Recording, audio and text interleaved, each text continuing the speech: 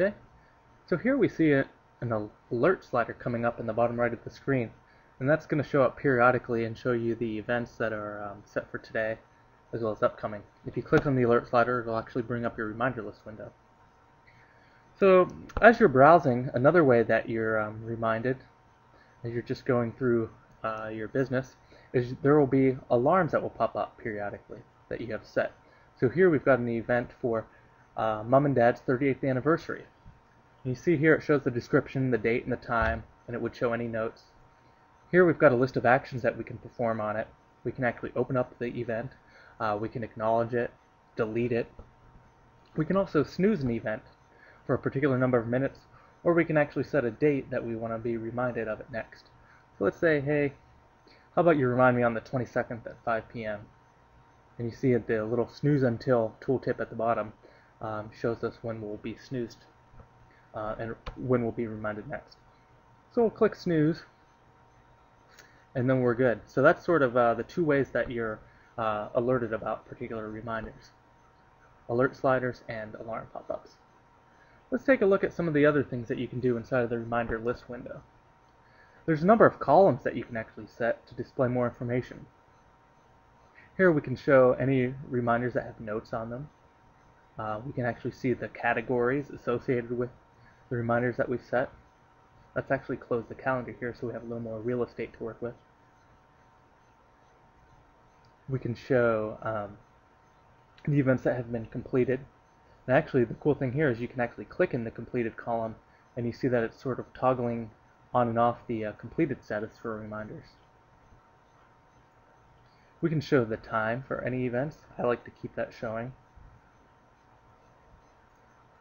Any events that have alarms, if you hover over that alarm icon, it'll show you when that alarm is set to go off next. And you can deselect any of the columns that you're not interested in as well.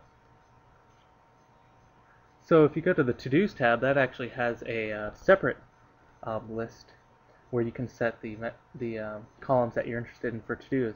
I like to show the date for my to-dos as well as the completed date. So you can see this was completed on the 18th. It wasn't due until the 25th. So good job there.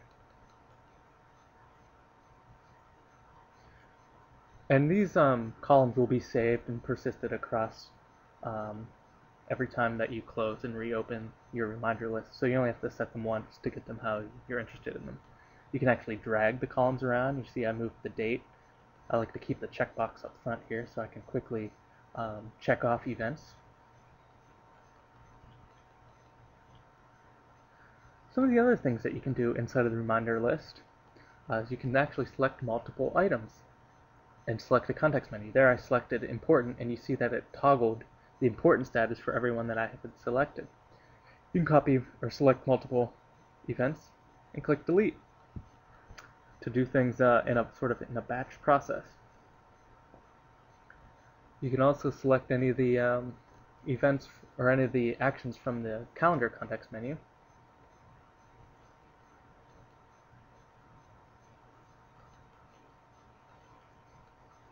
Another interesting thing is these views. So we click on the magnifying glass and it brings up the view editor.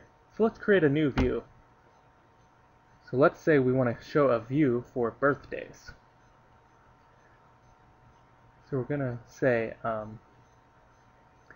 show me anything that has a categories marked for birthday. Okay, so that's actually created a new, what we call a view. So if we select the birthdays, that's only going to show the reminders that are marked for birthdays. So you can sort of create views for any of your calendar lists. So let's create another birthday event just to show you how that works. We'll create one for Tanya's birthday. My wife here, so we'll be generous with her birthday. Put 1980. That makes her pretty young.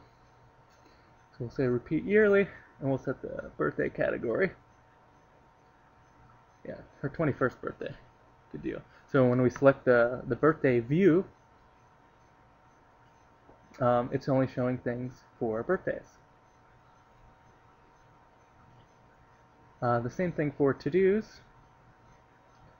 We can actually show the same view there as well.